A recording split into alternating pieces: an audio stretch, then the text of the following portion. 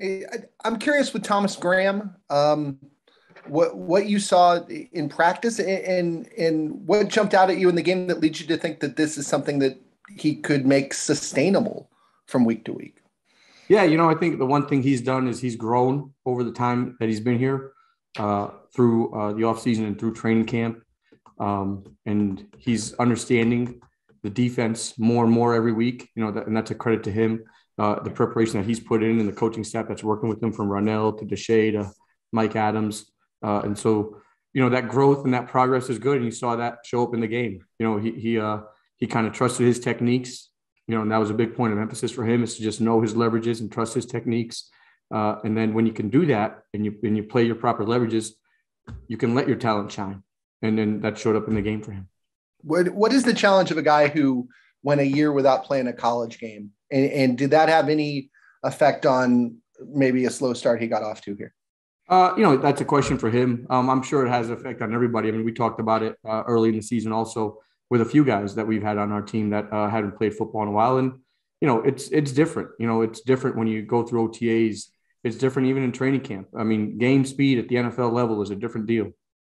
And so you got to get adjusted to that. And it takes time. You can't just it's not like riding a bike sometimes where you just brush it off and you come back and play. This is a physical game. It's a fast game. And you need to make sure you're at the top of your game in every aspect to make sure you have good performances.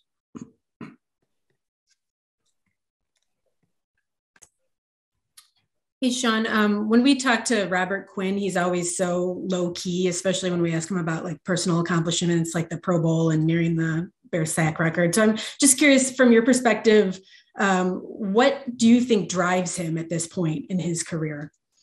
Yeah, I think probably the same thing that's driven him every point in his career.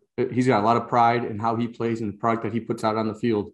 He takes a lot of pride in his craft, and he cherishes every moment that he gets, whether it's a practice rep and a game rep. And so he tries to optimize all those. And that's kind of been who he is.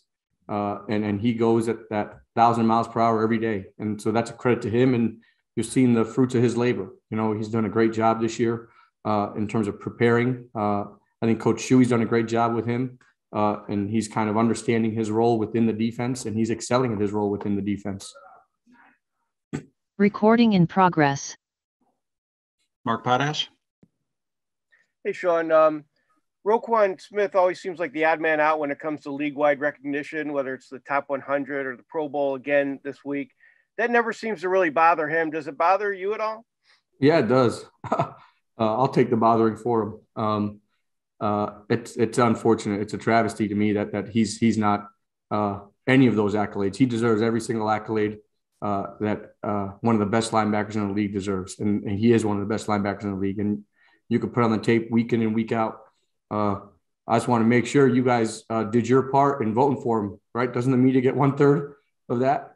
So make sure, Mark, you did your part in making sure that he gets in there too with the Pro Bowl, because with the stats that he's got, obviously he's got the interception for a touchdown. He's top 5 in tackles, solo and total. He's at the top of every category in the league, and his play and his relentless nature and his speed on the tape shows up every week. And so, I know he doesn't look into those things, and neither do I normally, but I'll take the burden for him, and I'll make sure that people need to know that he is one of the best linebackers in this league. And with regard to that, real quickly, he doesn't have as many sacks as Parsons. He doesn't have as many tackles as Wagner. And I mean, so there's some reason for why these other guys are beating him out. But is there, we see him all the time, and you obviously see him all the time. With what do you think is like his best suit that people don't see? People who look for sacks and tackles, don't see. What's the most? Yeah, so I think one thing that you've brought up is the sack total, and Micah Parsons is a different linebacker in a different system. Roquan's playing a true inside linebacker position for us all the time. So I think when people look at the stats, like you mentioned, I've said that here repeatedly. You can skew it however you want to skew it. Right. But the one thing you can't skew is that this guy is in the top 5 in pretty much everything. And so you can look at whoever you want to look at and compare him to whoever you want to look at. But when you look at the production on the tape and you see the speed and the instincts which this guy plays with and how he gets people around him better, he's kind of been the one constant for us this year. that's played in every single game. And it has been that productive every single game, week in and week out. His ability to get off blocks, his ability to key and diagnose plays and get to the ball carrier on a consistent basis is unique. And I think that's what needs to be emphasized. Thank you. Dan? Sean, given all that you guys had to deal with last week with COVID, obviously you being separated from the team, the secondary being depleted, what were you most proud of in the production on Monday night, given all the obstacles you faced leading up? Yeah, I would say I'm most proud of the process that we went through as a staff and a team, and in particular on defense. The guys didn't miss a beat when I was out. The coaches didn't miss a beat when I was out. Like I told you guys last week, we prepared the same way. We conducted our Zoom game plan meetings and I was leading those and the unit meetings. I did my part of those unit meetings with the coach, with the players as well. And so for the coaches to pick up that slack and get the guys going during practice where I can't be there. And then for the players to understand the game plan and take in that game plan and really own it. And you saw the fruits of that labor show up on game day. And, I've mentioned it a lot of times to you guys in this league or with our defense. If we can win our leverage and we compete at the top of routes and compete at the point of attack in the run game and use our hands, we're going to be a pretty hard defense to go up against. And we've shown that throughout this year at varying times. And last week was a true 60-minute performance for us. And so I was proud of those guys to be able to do that. In particular against Jefferson, you guys obviously did a nice job of limiting him after the touchdown. But what do you think from that can carry forward just in the way that you guys were able to take a top-tier receiver and slow him down? Yeah, and that's a good point. I think we just keep taking away our same message. If we trust our techniques and our fundamentals and we're able to go out and execute the calls and be on the same page with our tools and our techniques, then we'll be able to do that. We've had success against some top receivers in this league. Week one, the first time we played Devontae, we had some success versus him, held him to one of his lowest totals. We had success versus Jamar Chase early in the year. We've had success versus the Raiders receivers, including their tight end. So we've had success versus some top receivers, and our consistency has been our issue putting together for 60 minutes on a week in, week out basis. And I think we're growing there. And I've said that this is going to be a growing process. And last week was a culmination of that for a lot of guys. Pat? For the record, I think the Pro Bowl vote is coaches, players, and fans. We have nothing to do with it. You sure, Pat? I'm absolutely sure. All I just looked it up. That sounds like you passing the buck. I'm curious, as you look forward with Robert, how would you like to see him finish the season? He's got a record right in front of him, and is that something you guys talk about? Is he aware, or are you aware about Richard Dent's being a sack and a half ahead of him? And does that matter to you? I'm sure it matters personally.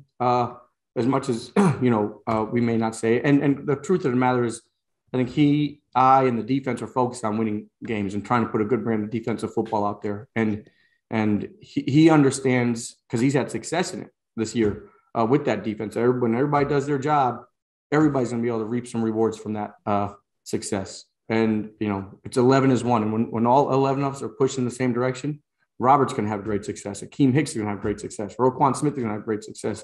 Deion Bush is able to go get an interception.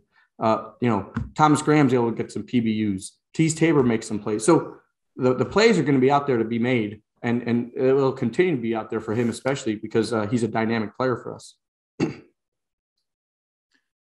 Herb? Coach, obviously the rule is what it is, and I don't know what Tease is supposed to do on that play, but what is the coaching point that you give to Tease Tabor on that play to not be penalized right there? Yeah, the coaching point for me is I got to learn the rules a little bit better. I got to do a better job of making sure that I get great clarity in my teaching on that play like that. I thought he did a tremendous job of taking the shot and making the tackle. He avoided the O-lineman and didn't hit him low. And I understand the safety part of it, and I'm all for the player safety part of it. But he didn't hit him, so I got to just make sure I do a better job, maybe take his target point a little bit higher as he goes and takes his shot. And I'll do that. I'll get better as I keep adjusting with these rules. But I was proud of him. I thought he took a shot where he needed to take a shot and did a good job. Dan? Yeah, Sean, Herb stole my thunder a little bit there, but to that a topic, what would you suggest be the modification to that rule, or the modification to the interpretation of that rule? Because obviously, given that situation, it's really hard for a defensive back to do anything but what Tease did. Yeah, you guys are trying to get me fined by the league here. No, just trying to get you to make some suggestions, put some suggestions in the suggestion box for them. I'm not sure they got the same suggestion box I got. But the first and foremost thing is the player safety is important. Okay, and I agree with that. And I think you got to protect guys' legs all over the field. And I think probably the biggest thing I would suggest is try to take a step back and look at the game in its entirety and see where we can apply that rule everywhere. Because one of the hardest spots is playing an outside linebacker or D end, and you get a tight end that's technically in the tight end box, come across the field and try to cut your legs out. That's a way more violent play that can cause risk to injury than a DB trying to go make a tackle. Now, I'm not saying that's if he hits somebody, if anybody gets hit in the legs, it's always a scary play in this league because you don't want to do that. Just same thing as the head and neck area. So the target points are decreasing. So we got to, as coaches, we got to adjust with those target points and how we teach it and how we adapt with the rules. But, I think we just got to maybe take a step back and look at all the plays that, if we're trying to eliminate low cut blocks, then we got to try to eliminate them where they're happening the most.